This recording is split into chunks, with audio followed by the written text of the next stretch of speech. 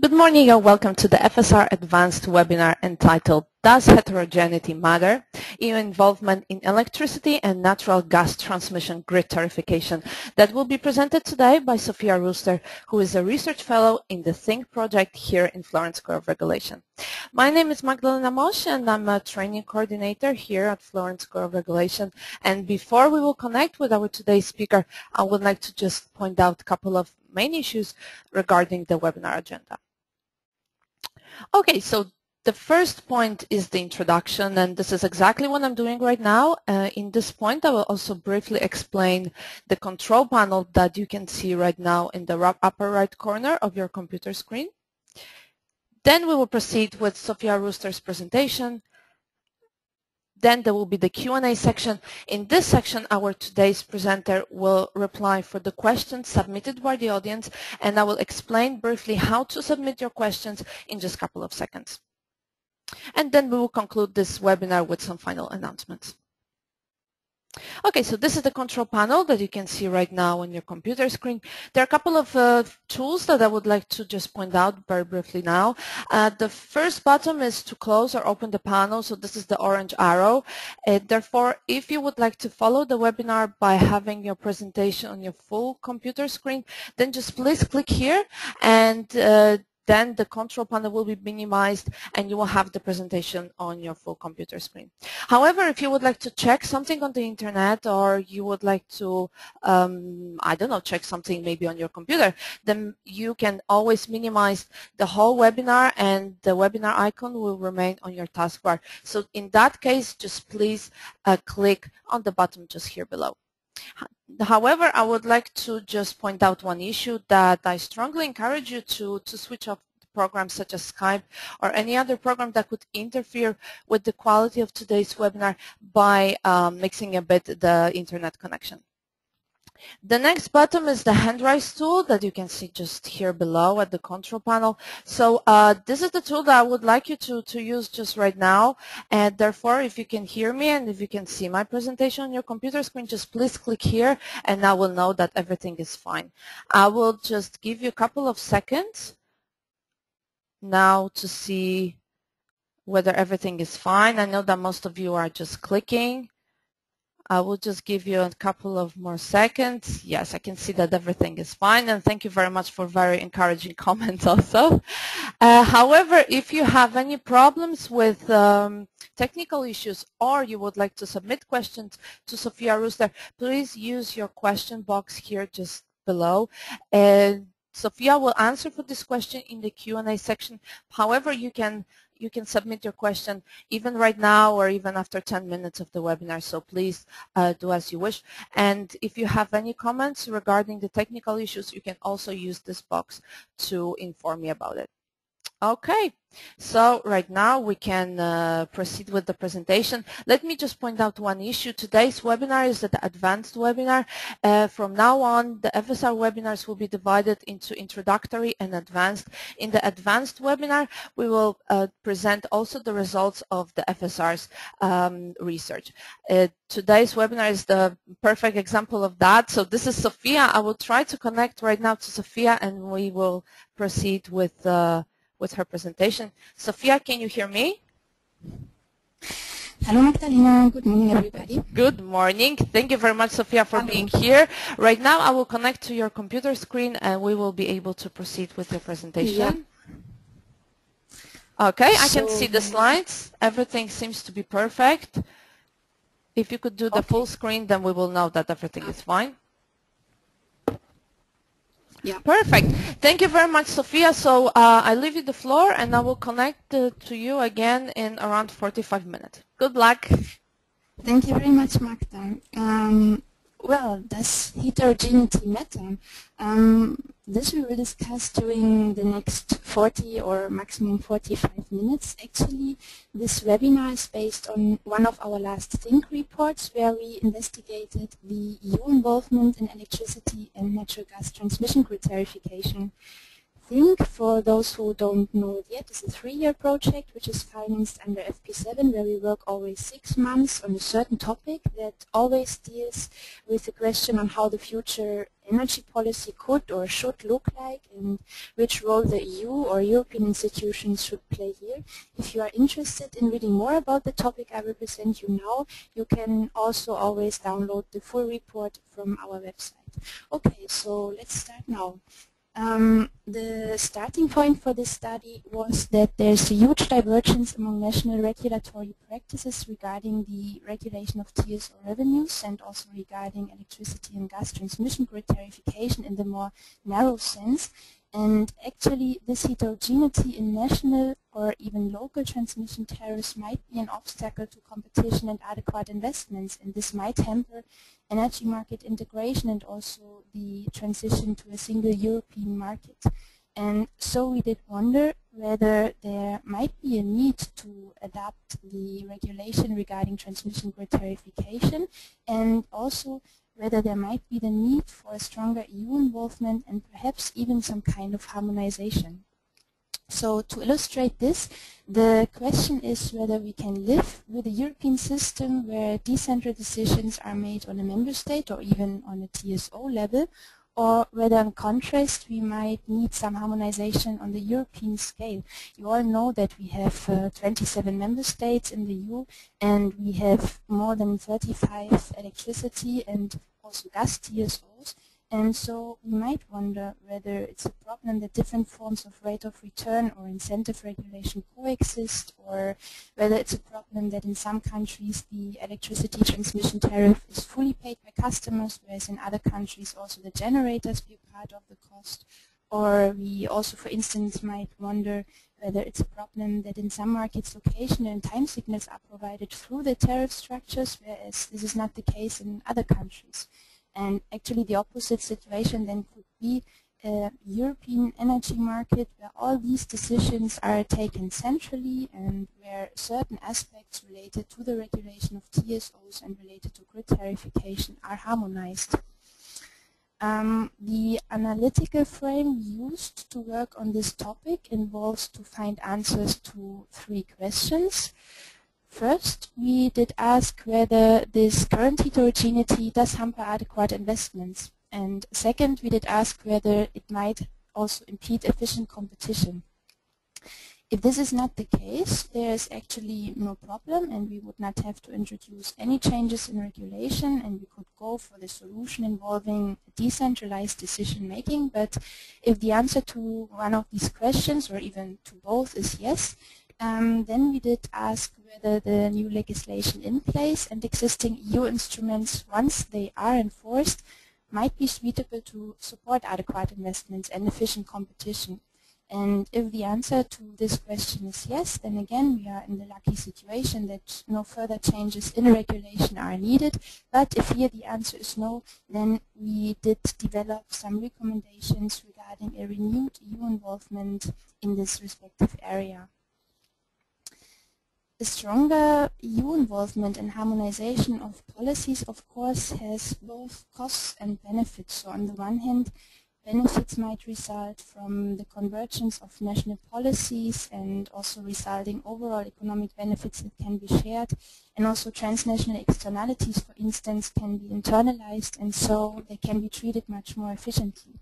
But on the other hand, cost of more harmonization and decision-making at the EU level, in contrast, are related mainly to the difficulty to then take into account the national specificities, and also you would reduce the competition between alternative policy approaches. And so the rationale for any EU involvement and harmonization always has to be considered and evaluated very carefully. And thereby any transnational involvement must be justified on the grounds of subsidiarity. So any EU action should only be taken when it's more effective than actions at a national, regional or local level.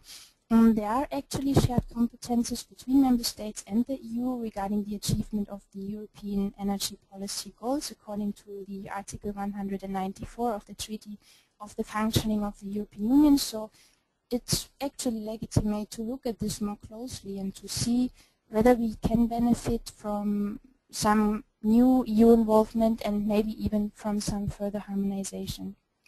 But of course, there also must be some economic rationales for public involvement that goes beyond the member state level.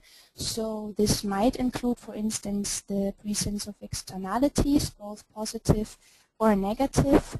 It might include distributional concerns, which is also somehow related to externalities, because as soon as multiple stakeholders are involved, diverging interests always can hamper an efficient decision making. And another reason could also be, for instance, the discovery of best practice. And finally, decentralized solutions might also fail in implementing the necessary regulatory actions. And the point here is that in many cases a voluntary cooperation on a regional scale which targets to solve a specific problem might not be feasible, or it might not be credible, and so some stronger instrument might be needed. In our report, we differentiated between 3 forms of EU involvement. So first, we have the possibility to define general underlying principles. Here, the EU does not accomplish by itself, it only frames the policies, and actions are still done on a decentralized level. So here the EU provides a basis for common understanding and also ensures thereby that decentralized regulatory action supports the higher level energy policy goals, like for instance the achievement of an internal market. A second form of EU involvement could be the harmonization regarding the choice of regulatory instruments. And here the EU gives very concrete rules regarding the policy instruments, but the implementation still will be under the responsibility of the member states. Such a kind of harmonization becomes especially relevant if a divergence among national regulatory designs impedes the achievement of EU energy policy goals. And there's a final possible form of EU involvement, which could be the design and implementation of a single EU instrument, and this is obviously a very strong form of EU involvement. This is actually also only appropriate when the member states can agree on one suited instrument, or when individual action just cannot solve a specific problem. An example here could be the EU emission trading scheme. So you see that EU involvement is not only about harmonization, and it is also more than just introducing new pieces of legislation. Of course, there are directives and regulations such as the third package, or also communications from the European Commission which provide a vision on the future European energy system, such as the 2050 Energy Roadmap.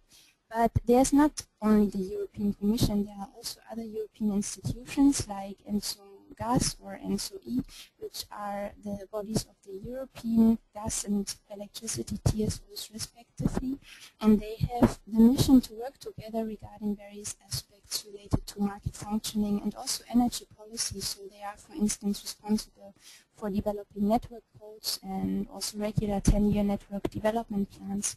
And of course, there's also ACER, the Agency for the Cooperation of Energy Regulators, that has been officially launched in March last year, and that has its offices in Ljubljana and Slovenia. 3 areas of regulatory intervention have been investigated in our report.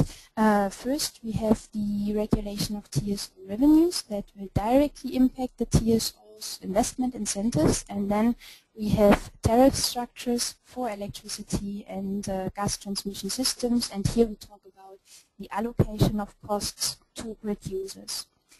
During the following 35 minutes, I will now go through each of these areas and present the current regulatory practice, and also then a discussion of whether possible heterogeneity in national approaches might be problematic, and then in a last step I will present you our major recommendations regarding the future role of EU institutions. So let's start with the first area. Analyzing the regulation of TSO revenues, you will find out that there is substantial heterogeneity in the national regulatory practices. So, for instance, regarding general price control mechanisms, various forms of rate of return, price cap, and revenue cap regulation coexist, ERGEC, which is the predecessor of ACER, published some principles for the regulation of TSO revenues in 2007, I think, but they still leave much room for diversity. And real-world regulation also typically deviates strongly from standard textbook cases, and several modules are combined to address different policy objectives. There's also a wide heterogeneity regarding the calculation of the allowed revenue. This concerns first the regulated asset base with its components included and also their evaluation. So for instance, working capital might be included at varying levels, assets under construction might be included or not, and with respect to their evaluation, historic cost or replacement values or a kind of standard cost might be used. And there's also a huge variation regarding the numerous parameters applied, like the risk-free interest rates, debt and market premiums, beta factors, taxes might be included or not, etc. And so there is variation in the calculation of the CAPEX, of the OPEX, and also of the weighted average cost of capital. Now I have one first question for you, where I would like to ask you for your opinion. The question is, what do you think, which instruments should be used to promote new infrastructure investments? I open the poll now. There are different options among which you can choose. The first option could be the temporary increase in the rate of return and a shortening of the depreciation period. The second option could be the inclusion of assets under construction into the regulated asset base. Another option could be the exemption from regulated third-party access or other regulatory provisions like tariff control. Public co-funding could be a possibility, or also the provision of public low-interest loans. So I will give you now some more seconds to vote. We have already 15% of the participants who gave me their opinion. Now we have already 30%, and I see the results moving. It's very interesting. They actually do still change. We already have now more than 50% of the participants who gave their opinion. I will wait some more seconds until we have nearly all votes. And I will show you the results now.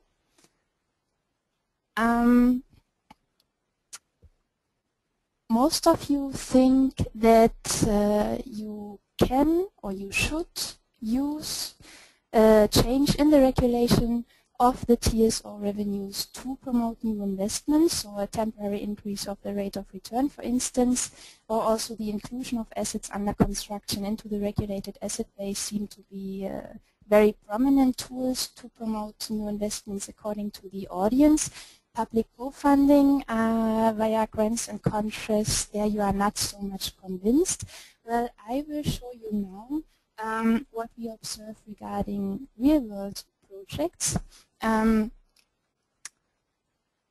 I just closed the poll, and now we have a look on different examples of recent infrastructure projects and see which measures regulators took to explicitly promote these investments. First example is the BBL pipeline between the Netherlands and the UK. Here the investors got an exemption from regulated third-party access. Another example could be a bidirectional gas pipeline in Belgium between Enatten and Opwijk. This pipeline has been actually co-funded using public money coming from the European Energy Programme for Recovery. For the electricity cables, BritNet, S-Linked, and the interconnector, the investors also benefited from exemptions from certain regulatory provisions. The NorNet cable, in contrast, for instance, was co-financed with public money from the 10E funds, and the investors also got a low-interest loan coming from the European Investment Bank. Also, the gas interconnector between Belgium and the UK has been partly financed using a low-interest loan from the EIB. The Oyster Door pipeline is an example where the regulators granted an enhanced rate of return to the investors for a certain period of time. Then we have another interesting situation for LNG terminals, for instance. Here, the majority of the capacity often is dedicated to the sponsors themselves, and some also have complete exemptions from regulated third-party access. And the final example could be the HVDC electricity underground cable between France and Spain.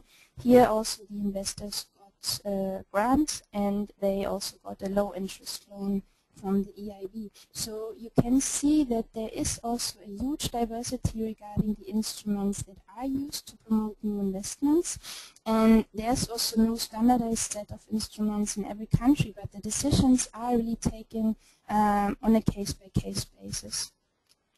So is all this heterogeneity about which we talked so far problematic?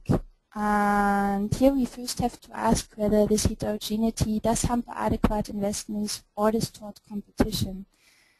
Well, the answer is probably not, because different regulations have their justification in individual sector characteristics, in national policy priorities, in the historical evolution of regulation, and maybe also in regulators' capabilities.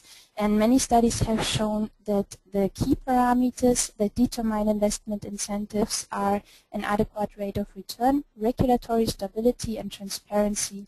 And these are all issues that national regulators can properly address. The diversity regarding the instruments used to promote new investments actually is even conducive to respond to new challenges, because you all know that we are in a very dynamic situation. The future energy system in its architecture and fuel mixes, etc., is highly uncertain, and so there is not this one-size-fits-all solution to promote investments. But there's one big but. Cross-country comparability is very difficult, and this might actually hamper the attraction of funds from external investors. But there are several studies that have shown that the investment volumes have to increase substantially if the 2020 and 2050 targets shall be achieved, and so external investors might become a very important source of funds in the midterm future. Reflecting on all this, we do see neither the need nor solid justification for an EU-wide harmonization of the regulation of TSO revenues, but transparency is of very high importance, not only to develop a level playing field, but also to attract funds from external investors.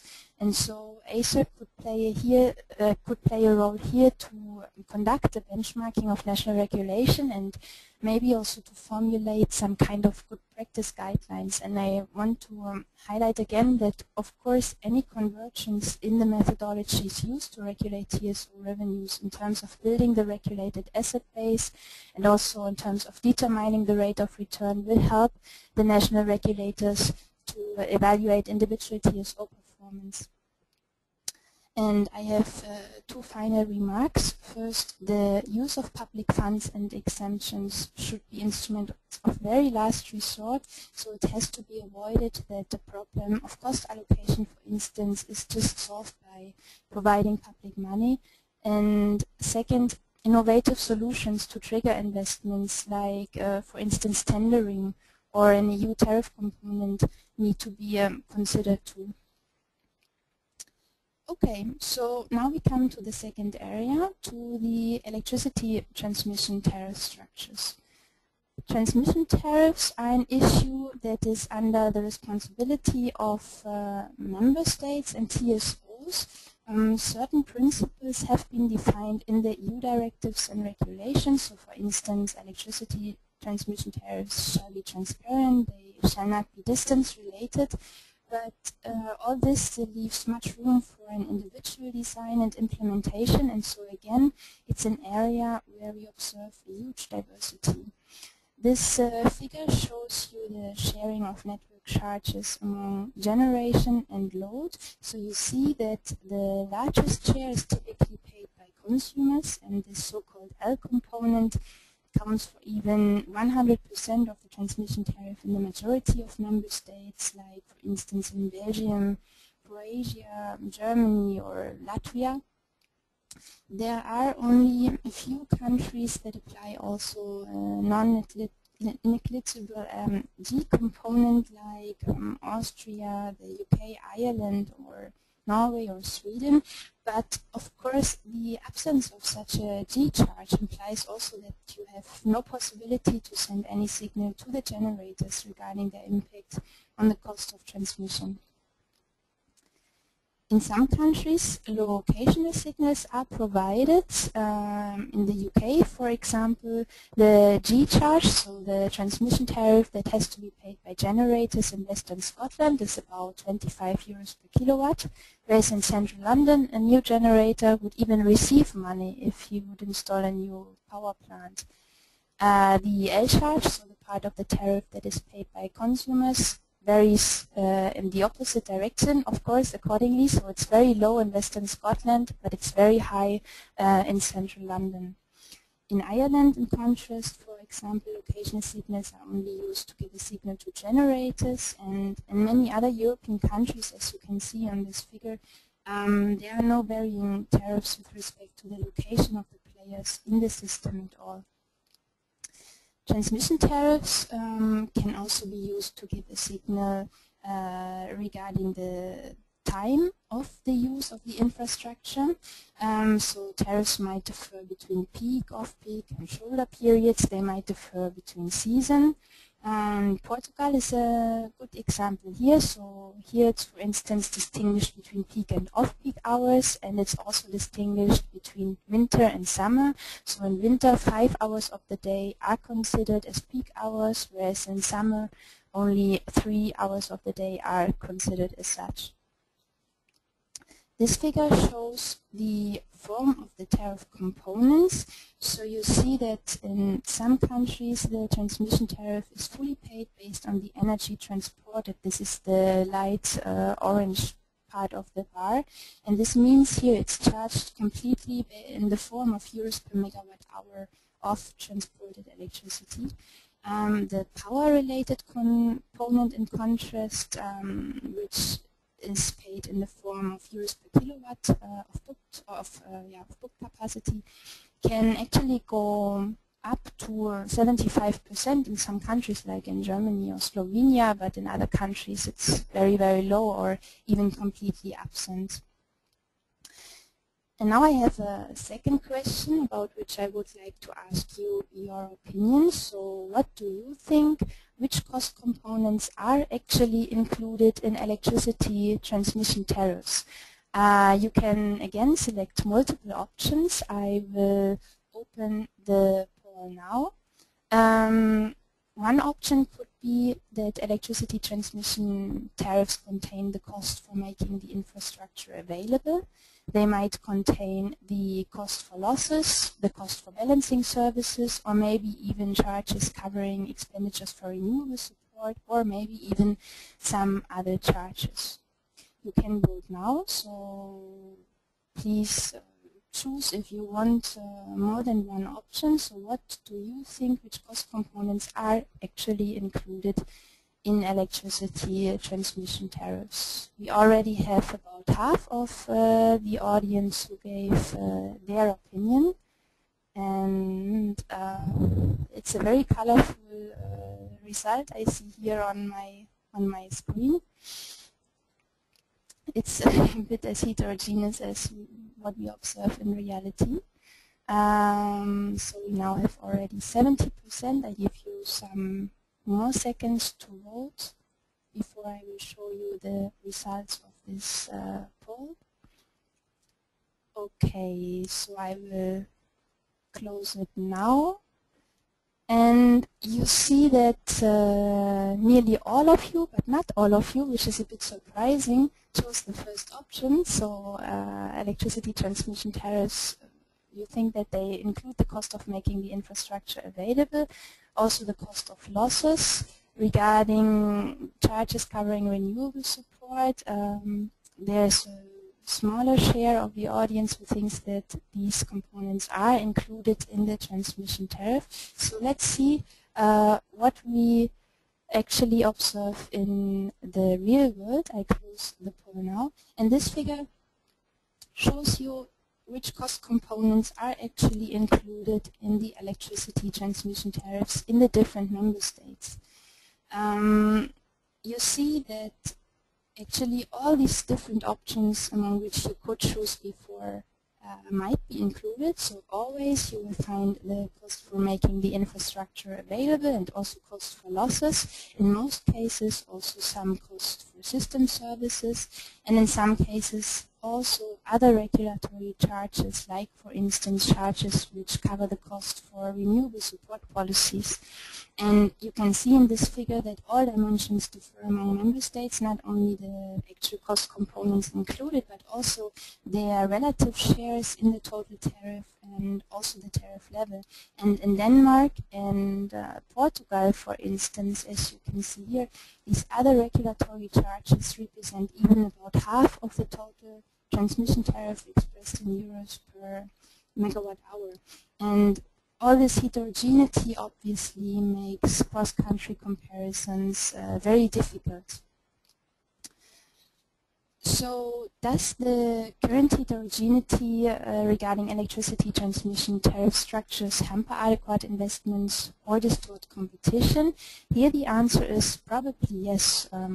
First, transmission tariffs should be allocated as far as possible based on the principle of cost causality, and this is not only important regarding fairness but also for economic efficiency, and this then also implies that transmission tariffs should be able to transfer allocational signals, since the network costs in the 2020 and 2050 context will strongly depend also on the location of generation and load. But we saw before that only very, very few countries have actually already implemented some form of locational signal.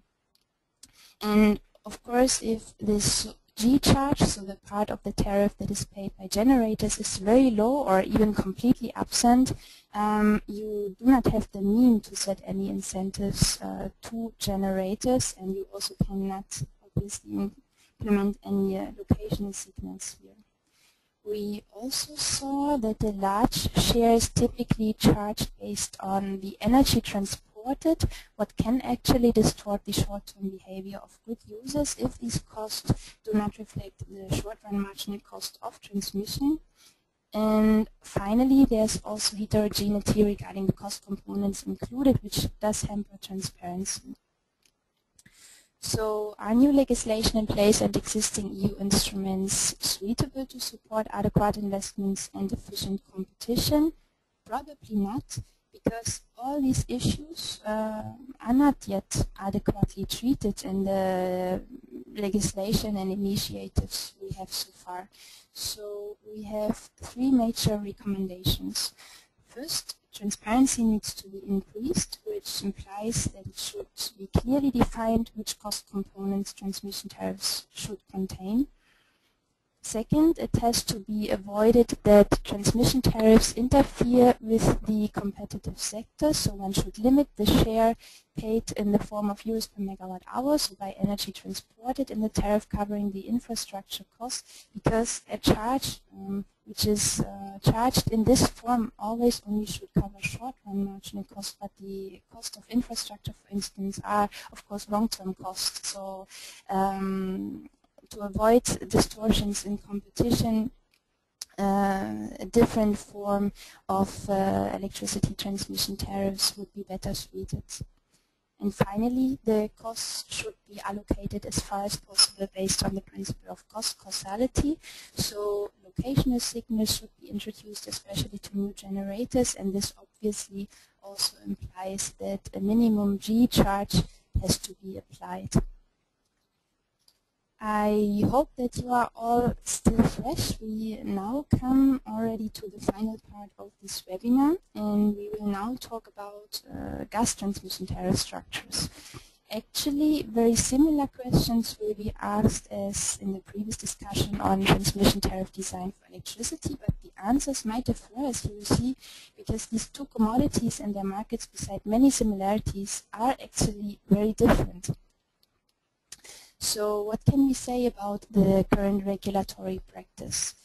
In the European gas sector, we have a harmonized model of tarification. So the third package sets the rules for an EU-wide decoupled entry-exit system. So we have several market areas with one single price within these market areas. And shippers can book the entry and exit capacities independently from each other. But there is a huge heterogeneity regarding the stage of implementation and also regarding the concrete design of this entry-exit system. And this actually creates some obstacles to efficient trade and functioning competition. So one first issue is that the flexibility of the decoupled entry-exit system is reduced. So first of all, some countries still do distinguish between domestic transport and transit.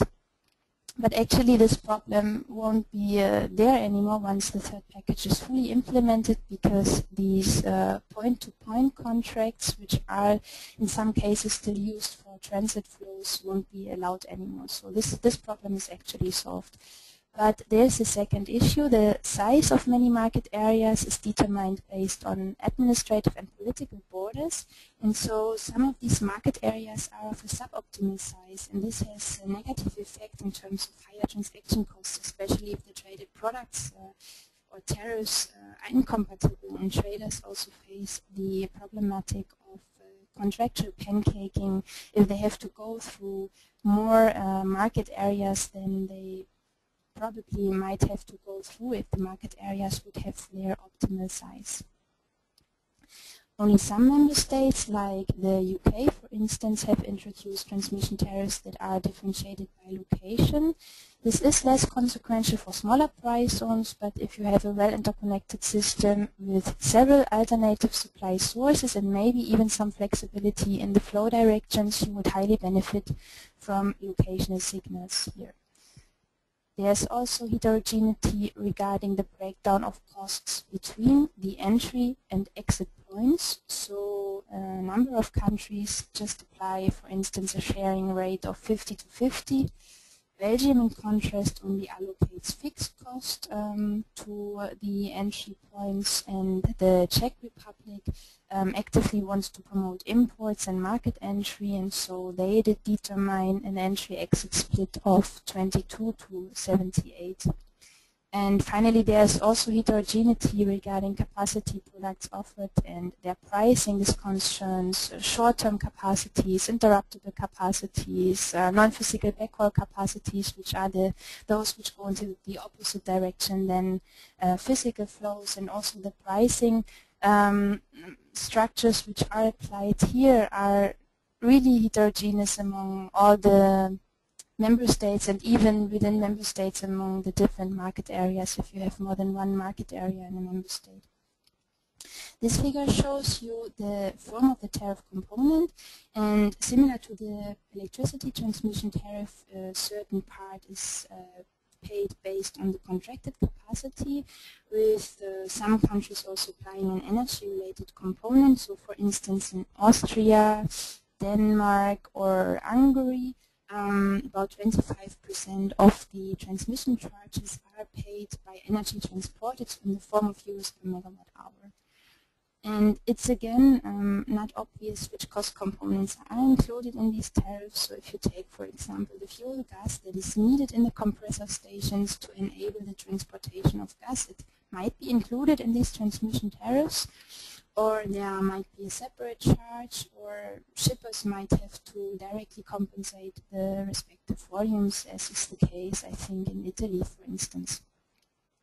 So does this current heterogeneity hamper adequate investments? Probably not.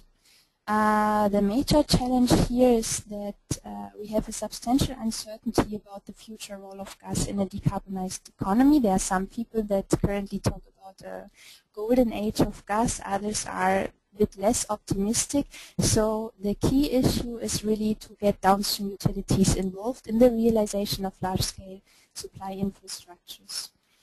We also have typically contractual rather than physical congestion within Europe. And the gas sector is also less complex than the electricity sector in a sense that the commodity flows can be measured and controlled, and this makes bilateral and multilateral agreements actually much easier. And in addition, also the issue of supply security, for instance, seem to be quite well treated. But does the current heterogeneity distort competition? And here the answer is probably yes. First of all, we have these more than 30 entry-exit zones or market areas with mainly administratively and not economically or technically determined borders, and so they are not all of an optimal size, and the process of merging market areas continues to be an issue. And the existence of this large number of price zones also implies the problematic of contractual pancaking for long-distance transmissions, where a shipper who wants to deliver gas from a field in the North Sea to the south of Germany, for example, has to pass through 3 or 4 market areas, which means that several times he has to book entry and exit capacities, and he has to make all these contracts, etc. And there are also some other obstacles to efficient competition. So, for instance, there's the concern of inefficient pricing for short-distance transport, also for short-term capacity products. There's this problematic of contractual congestion, the lack of capacities into the opposite direction than physical flows. And there's also still a limited compatibility of capacity products offered, which might lead to a kind of capacity hoarding of the shippers at the interconnection points. And now I have a final question where I would like to ask you for your opinion. So do you think that the current legislation in place and existing EU instruments, once they are enforced, are suitable to support adequate investments and efficient competition? I open the poll already now. You can choose among one of these 4 options. So either you might think that yes, this is the case, or wow, it's a step into the right direction, but further action is needed. You also might answer no, not at all, or if you don't know, you just choose I don't know. And we already have more than nearly half of the people who voted, already 60%. And there is a clear tendency towards one answer. I will show you very soon. We have now over 70% of the people who already gave their opinion, and I think this is enough. So I will now close the poll and show you the result. And you see that 2/3 of the audience took the kind, a bit optimistic, but still careful answer. Yeah, they are in a step into the right direction, but further action is needed. Only some of you think yes, absolutely. Others think no, not at all.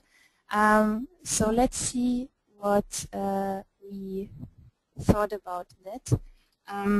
I show you now what the current state of the legislation and existing EU instruments regarding the gas transmission grid tarification is. At the beginning of the webinar, I talked about 3 different forms of EU involvement: the definition of general underlying principles, the harmonization with respect to the choice of instruments, and an EU instrument itself. We have some general principles defined, for instance, regarding the tariffs for network access. So they shall be transparent, they shall be applied in a non-discriminatory manner.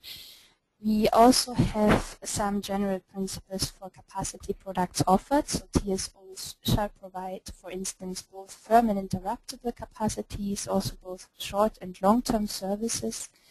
And we also have some voluntary guidelines of good practice, for example, on the use of exemptions, but they are really voluntary, so you do not have to follow them.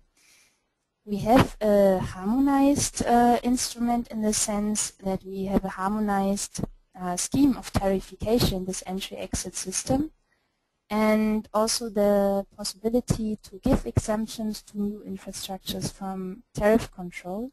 And finally, regarding a new instrument, we do not have one yet. So you see, the current legislation in place is not yet sufficient to address all the obstacles to efficient competition that I have discussed before. And so we now come to the recommendations for a slightly renewed EU involvement. First, the EU should set the principles for determining the ideal size of entry-exit zones, but it should let the concerned national regulators and tiers also agree on the result, and the further merging of market areas always needs to be evaluated on a case-by-case basis, because there is a trade-off between the benefits and cost of increasing market size. On the one hand, a larger price zone has several advantages, like for instance an increase in market liquidity or a decrease in price distortions due to pancaking, but on the other side, larger price zones also have disadvantages, so intra-zonal constraints are not subject to different prices anymore, and also the free allocation of capacities might become problematic, which actually we saw in the case of past mergers of market areas in Germany. Second, the rules which are already defined in the third package need to be enforced, and the proposed network code on capacity allocation mechanism needs to be implemented, because this will already remove some of the problems related to, for instance, the incompatibility of capacity products offered or inefficient pricing. And so many of the problems we have regarding efficient competitions would already be solved if this would be properly implemented. And third, ACER should formulate some kind of good practice guidelines. So the entry-exit charges should be as cost-reflective as possible. So one should, for instance, encourage adequate discounts on very short-distance transports to avoid that the domestic customers kind of cross-subsidize transits. And one also should, avoid an asymmetric reallocation of costs to captive domestic customers if you build a new interconnector, for instance.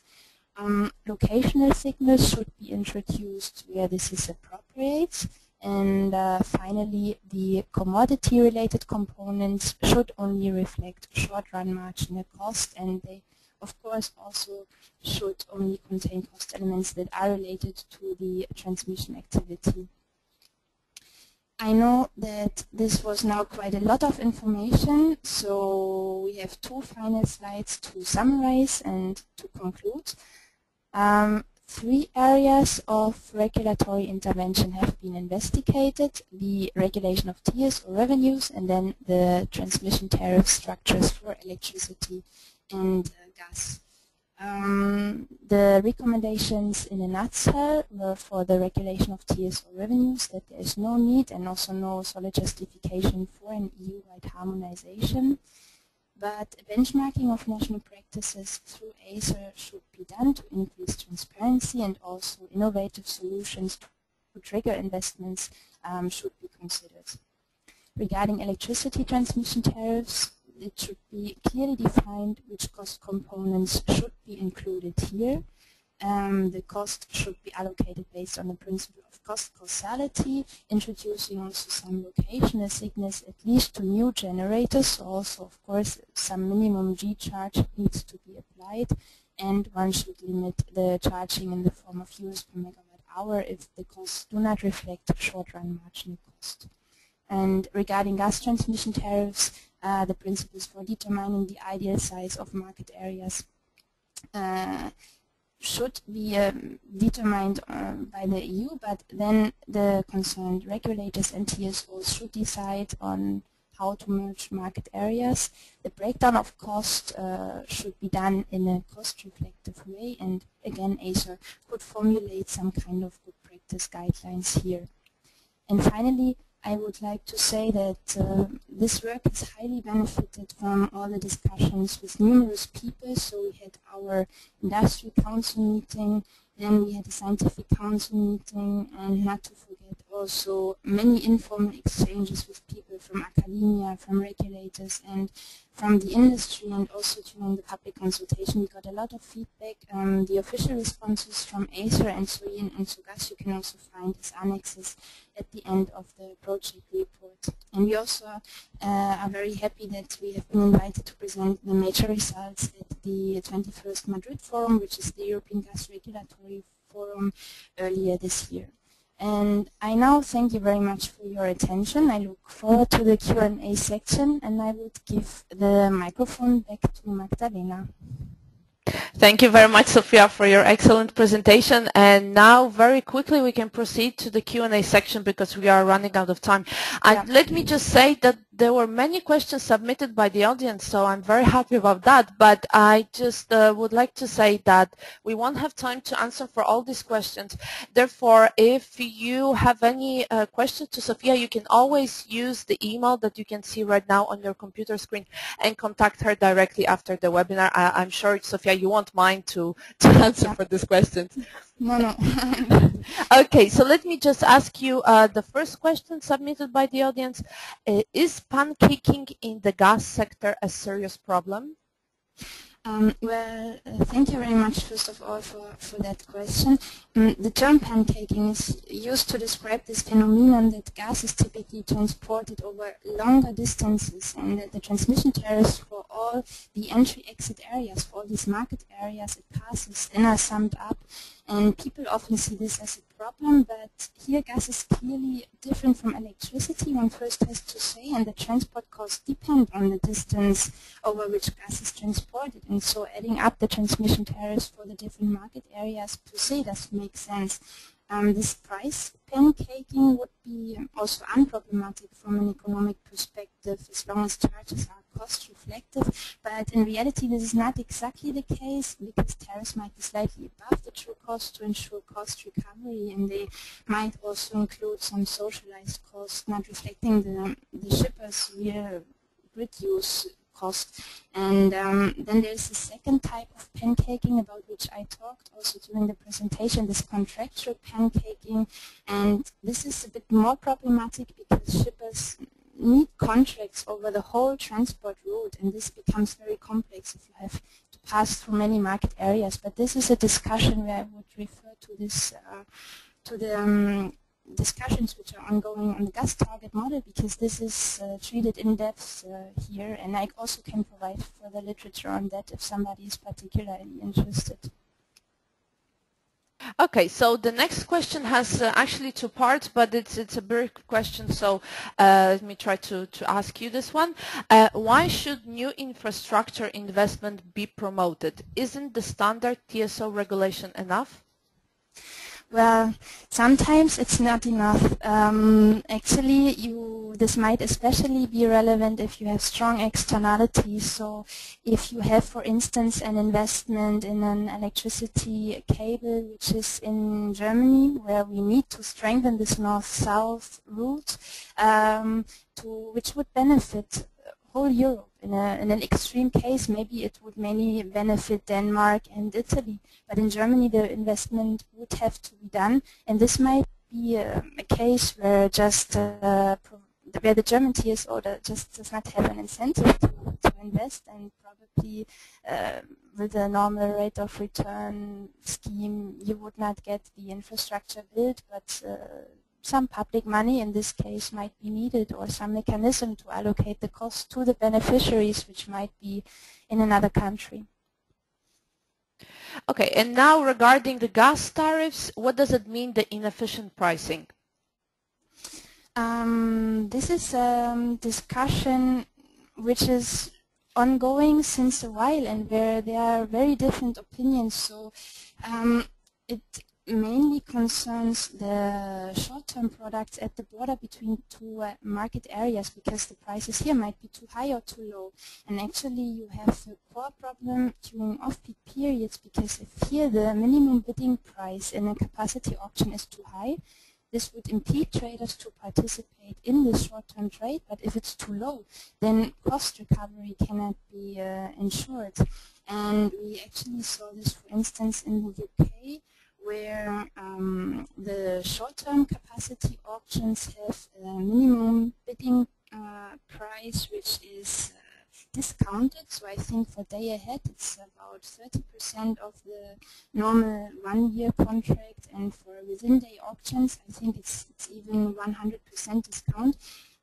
But the past has shown that the demand for long-term capacity is actually elastic, and so in the UK they saw a shift from long-term towards short-term bookings, which resulted in a quite substantial under-recovery of TSO revenues. And now this is corrected by just adding an extra commodity charge on all entry tariffs. And I talked before also about this problematic of having charges in the form of euros per megawatt hour, which is here the case, which do not reflect short-run marginal cost, which is here the case, and this therefore creates additional distortions in gas trades due to this commodity charge, which does not reflect any short-run marginal cost of system operation.